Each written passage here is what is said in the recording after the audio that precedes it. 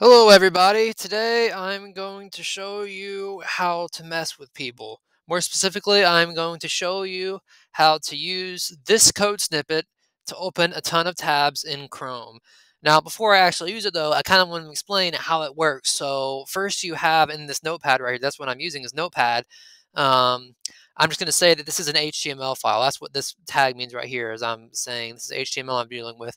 And this is the body of that HTML, and this is my script, and this is what causes the tab opening to happen. So I basically say that I'm going to open a window, and I'm going to store that window in this variable new window, and then I'm going to make a script in this new window, and I'm going to store that script in this variable. So I'm able to manipulate that script to this variable, and then I'm going to just say that that Windows document that body will have a child, and that child is named script. That basically means that I'm moving that script around in that new document, right? That new window, so it can do its stuff.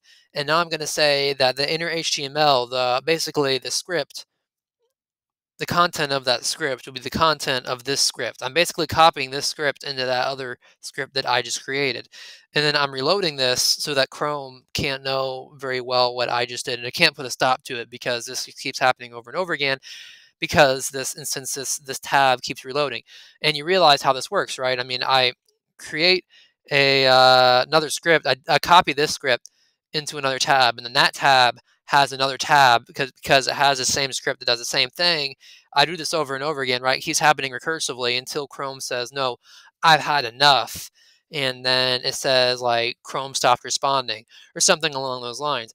I'm going to go ahead and try to use this. I'm going to save it as danger.html. And danger doesn't matter, but you have to name it .html or otherwise it won't render properly. You store it as all files, and then of course, you just save it, right? And it says it already exists because I tested this out and I took a few takes before posting this video.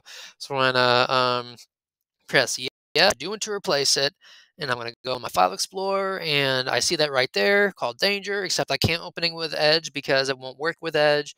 This will actually just work with Chrome, but that's fine, right? Because almost everybody uses Chrome. And I'm gonna open it, and there we go. As you can see, it's filling this up. I mean, look at that. Like that, they all tried to reload, but now you can just see this one reloading.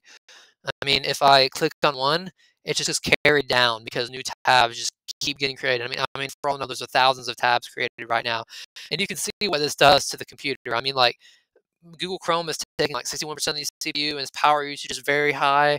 I mean, this is pretty expensive for my PC. So for that reason, I'm going to close this. But this is a great joke to play on your friend, on your professor. Just send a file like this with this attached to it, and then what you do is you just, you know, see their faces when they say like, "What did you send me?" It opened 500 tabs. I don't know. I think it's funny. Anyways, though, hope you all have fun with that. All you have a great day. God bless, and I'll see you next.